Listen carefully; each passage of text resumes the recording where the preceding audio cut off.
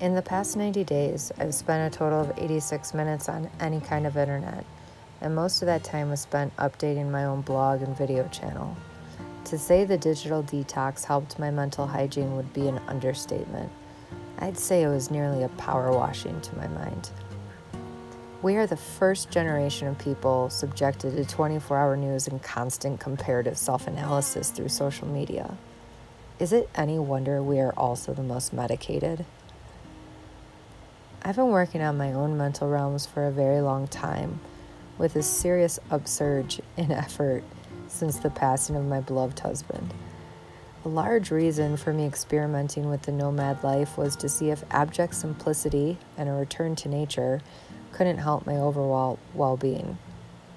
After a year on the road, I can certainly say it has, yet I am naturally an ongoing project.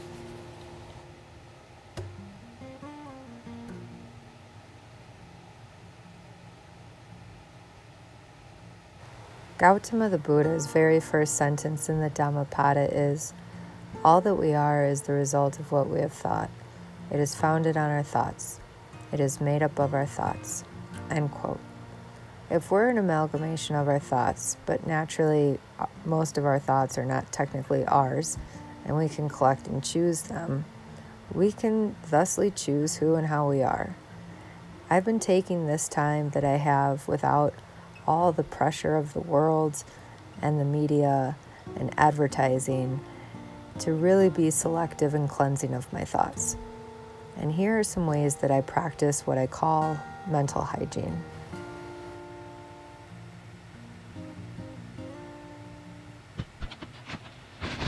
Keeping a very minimal amount of things has been specifically clearing. I've never identified with objects, so to be without things is no hardship. Minimalism, as I see it, is liberation from the unnecessary. There's a really wide divide between what is actually needed and what is simply wanted. And I think it's totally fine to live a life abundant in fulfilled wants. But for me, it became a burden to think about and maintain all the things I didn't really need, and it certainly didn't provide lasting joy. Keeping what I do have streamlined and organized gives my mind less to focus on and think about. Simplicity and cleanliness in a space allows my brain to not have to register and interpret all the clutter.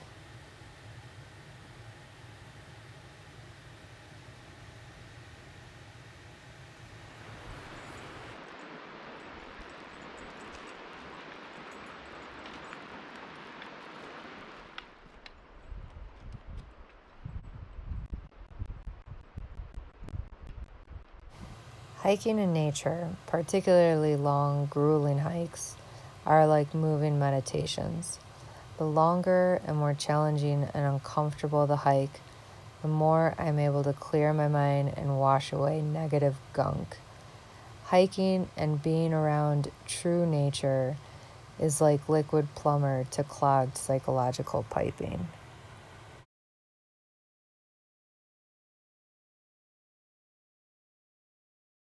Living off-grid in what modern Western society would undoubtedly consider borderline barbaric conditions means that everything I do takes longer.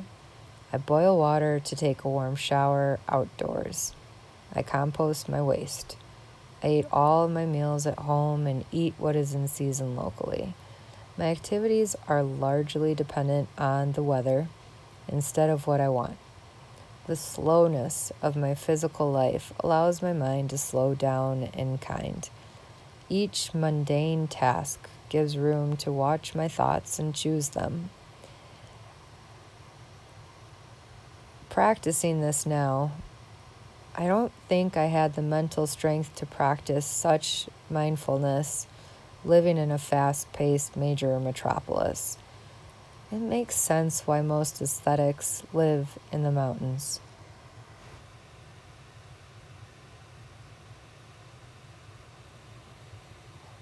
Being alone has been the best way to have the quiet to hear what that constant, uninterrupted dialogue we all have inside is saying.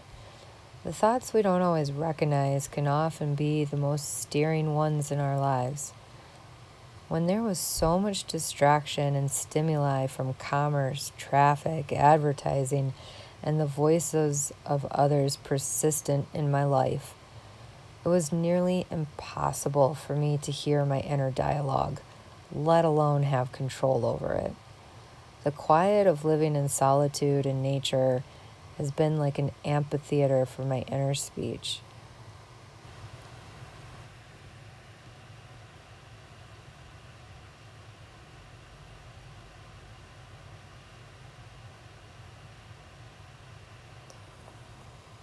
In addition to what I discard, what I allow to come into my mind has been crucial to its hygiene. In our tech-focused era, I think it's easy to analogize our minds to the most advanced computer. It did, after all, take human mind to think up the computer and all the programming. As such, like with computers, garbage in, garbage out. Considering this seriously, I have seriously altered what I allow to be downloaded, so to speak, as far as I have control. Naturally, we don't have control over everything we see and hear, which is why strong foundational programming is so important, along with frequent sweepings for viruses. The most hygienic mental practice is naturally meditation, which I can now sit in for hours. At first, my restless temperament made it nearly impossible to just sit without feeling like I ought to be doing something important to justify my existence. It's taken a few years of practice to just sit and be still, but the investment has been literally life-altering.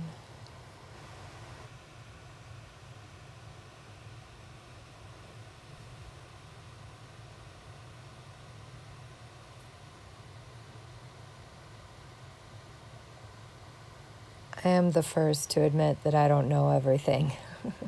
Far from it. So if you have any really great practices that you practice that help to aid in mental hygiene, please do share them with others in the comments below, as I think we are in a day and age where a little mental hygiene can go a long, long way. Naturally, none of this is philosophy, but rather just my experiential principle. My hope is that maybe something that has been positive in my experience could be positive in yours.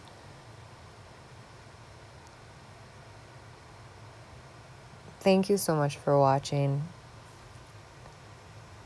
and we'll see you next time.